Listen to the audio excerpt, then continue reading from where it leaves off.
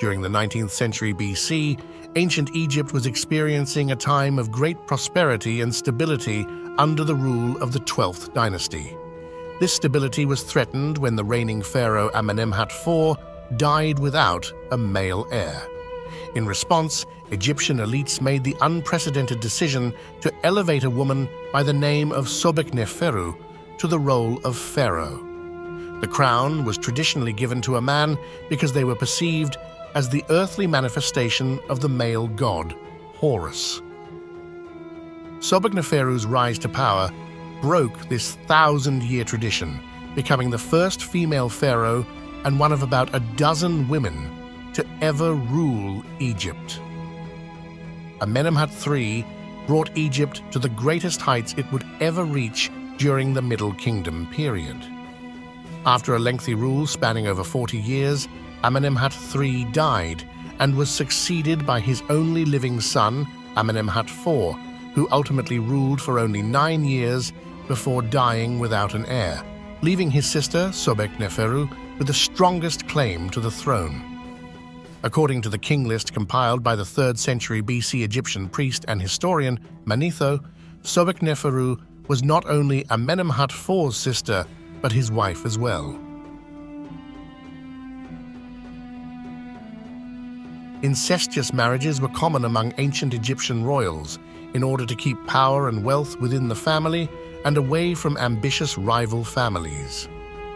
The devastating consequences of incestuous unions left offspring with shorter than average lifespans. This meant that the kingdom frequently underwent periods of instability as power was transferred from one ruler to the next. Much of what we know about Sobekneferu comes from the limited monuments and artifacts that have been discovered, which include statues, scarabs, seals, beads, and other records. This glazed cylinder seal and stetite scarab inscribed with Sobekneferu's name provide evidence of her rule. Sobekneferu is also mentioned in both the Karnak king list and the Saqqara tablet. However, her name was notably absent from the Abydos king list, along with every other female pharaoh, including Hatshepsut, who is widely regarded as the most powerful and successful female pharaoh in all of ancient Egyptian history. The name Sobekneferu translates to the beauty of Sobek. This was the first instance of a pharaoh choosing a regnal name associated with the ancient Egyptian crocodile god, Sobek. The deity was viewed as the creator of the Nile River and associated with pharaonic power and military prowess. Sobek was also known as the Lord of the Waters and believed to have the power to provide inundation and fertility to the land. The crocodile god grew to great prominence during the Middle Kingdom period and was the central deity of several cults at the time.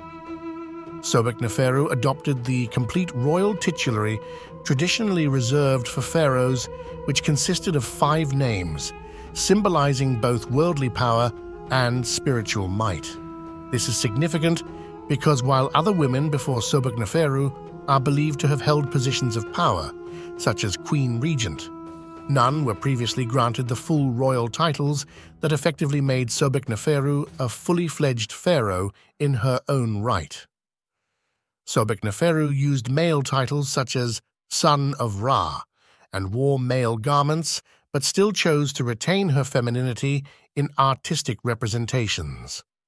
An example of this can be observed on this damaged statue of Sobekneferu, which shows her wearing a male kilt on top of a female dress. Although her head is missing from this particular statue, Sobekneferu was known to wear the male headdress as well. There is no evidence to suggest that she attempted to conceal her gender, but likely donned the male pharaoh attire out of respect for tradition. This choice also undoubtedly helped to placate the many critics she likely had at the time. Egyptologists have argued that Sobekneferu faced intense scrutiny and opposition from Egyptians, who believed that the allowance of a female pharaoh upset the patriarchal system that had long featured a dominant male leader. They likely regarded a female ruler as an offense to Mahat, the ancient Egyptian goddess of balance, order, and morality. Egyptologists have theorized that women were elevated to the throne to maintain social order during times of crises, but that it was only ever intended to be a temporary measure while a male leader was carefully selected. Egyptian society was generally oppressive toward women, and the reigns of female rulers were often erased from records by their male successors. By most accounts, though, Sobekneferu succeeded in her endeavors and was considered to be a strong, effective ruler. In her time as pharaoh, Sobekneferu was tasked with strengthening foreign relations while simultaneously protecting Egypt from its enemies and natural disasters.